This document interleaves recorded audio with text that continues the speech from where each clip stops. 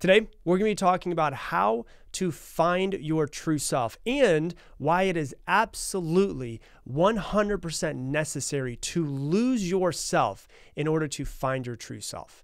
And in this journey of life, which is all life really is, right? Like everybody can say there's a purpose in life, there's not a purpose in life, it's to be this, it's to be that, it's to follow this path, it's to follow that path. But in this journey of life, your truest form of who you are, in my opinion, maybe this is true for you, maybe it's not, but my truest form of who you are and what I believe is you at birth. That, in my opinion, a baby, a child, before it is brought into the world and told what to do and what to say and how to act, that is a human. That is a perfect human. That is obviously knowledgeless. I don't know if knowledgeless is a word, but it's a knowledgeless human about the world, but it is perfect. It has not been indoctrinated. It has not been changed, any of that. And as time goes on, you could be 6 months old, you could be 12 months old, and maybe you throw up. Or let's say maybe you pee yourself, right? And you pee yourself, and at 6 months old, you don't get yelled at for it. At 12 months old, you don't get yelled at for it.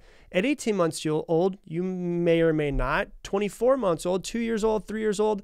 As you get older, for instance, what you now are getting yelled at, you didn't get yelled at before. And we are changed in many different ways as to what is right and what is wrong. And that's just kind of the way that life works. That's kind of the way that it works for us to fit in as a species, to have, live inside of cities, to get along with others, to just fit, really is really what it comes down to. As time goes on, that perfect child is changed to be different. We're changed by our parents. We're changed by society. We're changed by our peers, the people who we surround ourselves with. We're changed by comparing ourselves to other people and thinking that we should be different than we are. We change ourselves and we are changed. And I don't want you to think that any of that is wrong. I actually want you to think that all of it is perfect. It is a perfectly crafted curriculum for your soul to do whatever it needs to do and learn while it is here. That's the way that I see it. We are conditioned and we are socialized to fit in, aka what I like to call we are domesticated. And what happens is we break from our true selves. And I think that that's a perfect thing. Because if we weren't broken away from our true selves, we would be this fully enlightened being that goes through life and ends up dying fully enlightened and perfect. But what happens is, in order for us to discover who we truly are, we have to find out who we are not. And honestly, I don't think that there's any other way. I've spent many hours sitting in silence thinking about, is this way that we're raised, is it perfect? Should it be different? I believe that there is no other way. I believe that this is how you find yourself. You cannot find your true self unless you lose yourself first. You cannot find who you are unless you find also who you are not. It's just the way that life goes. And I think I can think of many times in my life where I have lost myself. I have lost myself hundreds, if not thousands of times, probably thousands, if not tens of thousands, if I'm being honest. I can think of very specific ones. As I was planning out this episode, I started thinking about can I remember times in my life where I was someone else than I knew that was different than who I knew I truly was, right? I remember the first thing that popped in my head for some reason is I remember it was like 6th grade, 7th grade. I remember being on a school bus and I remember saying something really incredibly mean to a girl named Tracy on the school bus. And as soon as I said it, the reason why I said it because I knew that it would make other kids laugh and I knew it would make me feel more accepted. But what happened was I said this, and immediately after I saw her face, I went, that was wrong. That was not me. And I feel really bad about it. And I didn't have the capacity, I guess, as a sixth grader, 7th grader to say, oh my God, I'm so sorry. I just wanted to be accepted and I would do anything that I could to be accepted by other children because, in all honesty, I didn't feel accepted by my father, who was an alcoholic. And so that's just kind of the way that it went. And so that was a memory that first popped into my head of me breaking away from who I truly was. Then I remember certain times in high school that I would act differently than my true self so that a group of people would accept me. I remember I smoked a lot of weed in high school. even though I never really liked the way that weed made me feel. Like, it made me so anxious, but I remember the group of people I love to surf. And so the people who I hung out with, surfers, love to smoke a lot of weed. And so I felt like in order to hang out with the people who had the same hobby that they loved as I did, which was surfing, I needed to change myself. I needed to smoke a whole lot of weed like they did. I needed to miss a lot of school. I needed to do a lot of partying and drinking and all of that. That then carried into college. And I remember drinking and partying like crazy because I thought that's what everybody did. And I enjoyed doing it. And the reason why I enjoyed doing it was because it broke me away from the reality of I was not living a life that was true to myself. When in reality, what I was really just doing was numbing the fact that I didn't feel like I knew who I was anymore. I was numbing the fact that I didn't want to go to college. I was numbing the fact that I didn't know what the fuck I was doing with my life, but I was just trying to fit in with people. And I can remember other moments when I broke away from who I truly was. I remember getting into relationships and falling for people who showed me their true selves, and I thought that they were going to be different. And I remember changing myself in order to have that person accept me, or quote unquote, what I thought was love me. But in the long run, it ended up just hurting me again. And those people that I changed myself for, right, now that I'm 36 years old, I'm not with those people. And all of those things in my life, and there's probably 40, 50,000 other moments where I broke away from my true self. And it was a moment of realization, this isn't who I want to be. Even if it was just a momentary thought of this isn't who I want to be, this isn't how I want to act, this isn't how I want to do it.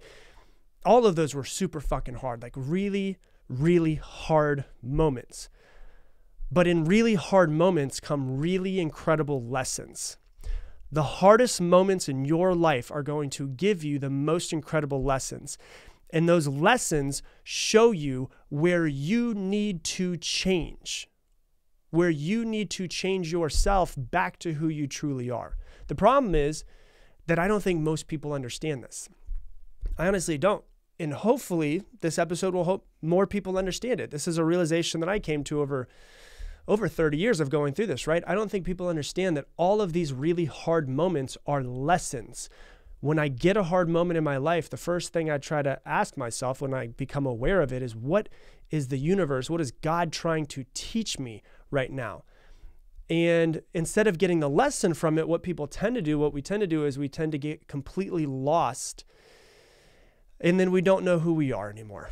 And we don't realize that we need to get lost in order to find ourselves. You need to lose every single piece of who you think you are and have all of that shatter to the floor in order to go, who am I?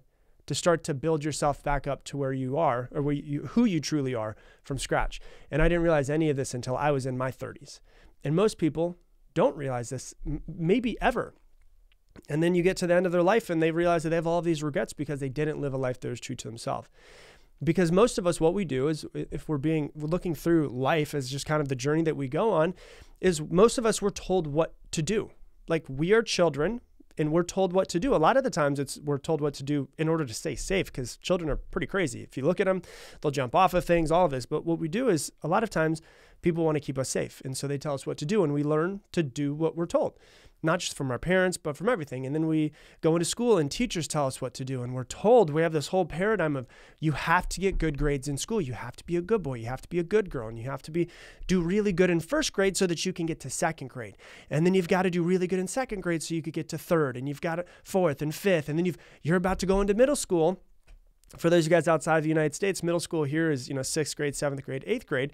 And then high school is 9th grade, 12th grade, 9th, 10th, 11th, and 12th. And so you've got to be a good boy and a good girl in middle school so that you can get into high school. And you got to do really good in high school so you can get into a good college. And then when you get into college, you've got to be really good so that you can get a good job. And then once you get a good job, you've got to be really good and do better than everybody else. You could climb the ladder. And then you realize you're just chasing this thing that you never even wanted to chase in the first place. And that's why a lot of people wake up with a midlife crisis and think, what the fuck have I been doing with my life? And they just wake up one day and they feel like they have this life that they didn't want, or they didn't create for themselves, and they just kind of followed the herd, or they were followed what they were told to do, what they saw other people do. And that's a really hard moment for a lot of people. And for a lot of people, they notice it, but then they go, I'm stuck though. Like, I can't change. I can't be any different than I am. I have a mortgage. I have children. I have all of this stuff. I have a job. I've been, I have people, I'm a manager, and there's 12 people that are under me. I can't just leave them. And so it's not easy. It's a really hard moment for a lot of people, but it's a moment of transformation if they let it be a moment of transformation. And that's when we realize a lot of times that what we've been focusing on is on the external. We've been focusing on what we want to do and what we want to create and accomplishments and money and buying things and the external of how people will perceive us based off of what college degree we have or what car we have or what our house looks like. And we realize that everything that we've done up until that moment, the breakaway and the many, many, many breaks from our truest self was focusing on all of the external, what other people wanted, what we think we want, how we want to be perceived, all of these things. And we stopped looking external. And at that moment, the realization is I need to start looking internal. Like when I look at myself, if I'm not where I want to be, what parts of the old me need to die? Like if I'm thinking of myself as like a snake constantly sheds its skin. It constantly sheds its skin. It constantly sheds its skin. And so it has to change and mold in order to discover who we're not and let go of it like a dead skin in order to figure out who we are. Like one of the biggest realizations in my life that really changed a lot of things for me was back in 2008. I was running an office. I was a sales manager for an office, and my mentor and manager above me, Matt, called me up one day, and he's just, and the crazy thing is like we were one of the top 3 offices out of 700 in the United States. I thought I was hot shit. I was, 21, 22 years old, and I thought we were crushing it. And he goes, "Hey man," calls me up. "Hey, can you go get some lunch with me?" I'm like, "Yeah, sure, let's go." We meet at Chipotle. I'm there for maybe 45 seconds with my burrito. And Matt goes, "Hey man, I don't know how to tell you this, but a lot of people don't like you." And I was like, sorry, what? Like, what do you mean? I thought everybody liked me. I thought I was just fucking awesome. Like, we have this successful business and things are going really well. And he said to me, he goes, "Hey man, I know your heart. I know who you are, because I've known you for so long. That's not who you're presenting yourself to be to other people." And what I realized is that I was really brash, really sharp-tongued, would tell you exactly what I was thinking. And a lot of times what I realized is I would hurt people first so that they would understand how much I could hurt them first with my words so that nobody would ever challenge me. It was my way of protecting myself and my low sense of self-worth, because my self-worth was so fragile that I had to try to hurt people and put up a barrier first before anybody could come and try to hurt me. So nobody would even try.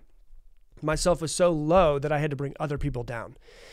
And I had no fucking clue that this is how it was for me. I did not know that I was acting this way. And then as I started seeing it, I started seeing all of the ways that I was showing up and the things that I was saying to people that were not the best way of putting it, not what my true self wanted to say to somebody. And I noticed that I lost myself. I noticed that I had become somebody that I really wasn't truly. And it was over years and years and years of becoming this way. And luckily that happened to me, I had this big realization at, 22 years old. And it's because we lose ourselves in so many ways that we have to identify we have to eventually find who we truly are. And so I want you to think about this. Like, have you ever lost yourself in a romantic relationship, for instance, and, become somebody who is not necessarily you, hoping to please the other person, hoping to get love from the other person, when in reality, what you're really searching for is love from yourself, or your true self, only to eventually lose yourself in that relationship. And then in the long run, eventually lose them most likely. Have you ever done that before? Have you ever lost yourself in a relationship with your family? You act a certain way around your mom. You have to act a certain way around your dad. You have to act a certain way around grandma and grandpa. You act a certain way around your brother and sister. You act a certain way when you show up to the office. Like, have you ever lost yourself in a relationship to anybody else around you? Lost yourself and acted certain ways? Have you ever lost yourself in your family? Have you ever lost yourself in your work? Have you ever lost yourself in your work relationships? Have you ever lost yourself in your friendships?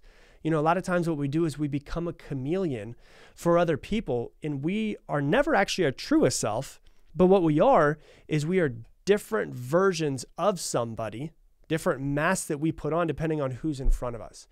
And then we do this because we hope that people will accept us. Because in reality, we don't really truly accept ourselves because we're not our real selves. So we're hoping that if we change ourselves, other people will accept us. But then what happens is we become somebody else for all of these different people. And a lot of times we end up not even liking ourselves. Like, have you ever lost yourself in any other relationships? Or here's another example. Have you ever lost yourself in a job? Like acting like you need to be somebody else, acting like you need to have a specific job title, acting like you're supposed to act a certain way because of you're a manager, or, I'm a doctor, so I'm supposed to, I know more than everybody else, or I have this degree, so I know more than everybody else, or getting a degree that you really didn't want because you were told that that's what you're supposed to want. And it can seem really daunting to lose yourself, but there's a lot of benefits of losing yourself. First off, and the biggest one of the overarching theme is you have to lose yourself in order to find yourself. And as you go through these hard moments, you have to go through the hard moments to really sit down and feel all of it and say, who the fuck am I? Right? And one of the things that you're going to get is you're going to get a greater sense of self-awareness. When you find who you're not, you will also discover who you are. And you in turn start to move and shift yourself. You start to understand how you want to be. It makes it easier to say yes or no to people. You stop being a people pleaser because you're not looking for other people, right? Another thing that comes from it is you're going to be more confident. When you start finding to yourself like who you are, you stop needing that love and acceptance from other people. And what's interesting is when you find who you truly are and start becoming more of that, the people who really, truly do love and accept you even more. And so the less you need it from others, but the more you'll actually get it from others, which is crazy. And so you become more confident because you don't need a reflection from anybody else to change your perception of yourself, because your perception of yourself is so strong. Another thing that really helps, and I just mentioned it, is your relationships will improve because people start connecting to the real you. They start connecting to the true you because you're not lying to them anymore. Even if you weren't lying to them on purpose, you're not lying to them anymore. And some relationships are going to die. It's the way it's going to be. Some relationships will change and some relationships will strengthen. But overall, your relationships will become better. Last one that I think is an important one is a greater sense of self-fulfillment, because you're able to start to step into who you truly are. And when you start to step into who you truly are, become very clear on what it is that you truly want. And when you find out what it is that you want, it makes it easier to go on that path. And so I'm curious for you, as you're listening to this, what things do you need to change about yourself? What beliefs do you need to change? What habits do you need to change? What relationships do you need to change? All of this can be super scary, but I promise you, it is extremely empowering. It will build your confidence, and you'll stop caring so much about failing. You'll stop caring so much about other people's opinions, what other people think of you, and you'll become stronger in your sense of self, which over your lifetime will improve your life drastically. So that's what I got for you for today's episode. If you love this episode, please share it on your Instagram and tag me in it, Rob Dial Jr., ROBDIALJR. Also, we're putting up a ton of super valuable stuff on Instagram that is not from this podcast. So if you are on Instagram, follow me on there, Rob Dial Jr., ROBDIALJR. And I'm going to leave you the same way I leave you every single episode. Make it your mission to make somebody else's day better. I appreciate you, and I hope that you have an amazing day.